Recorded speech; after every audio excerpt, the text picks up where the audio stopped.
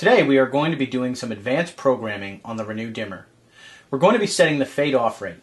This means when the push pad is depressed, the light will fade off after a certain amount of time. This gives a person time to leave the room before the light goes out. Let's begin. First, we want to put the dimmer in program mode B. To do this, we depress the push pad and hold the left brightness bar for 5 seconds. You will now notice that the bottom indicator light is blinking once per second. In order to go to the fade off program mode, or program mode B2, I want to depress the push pad once more.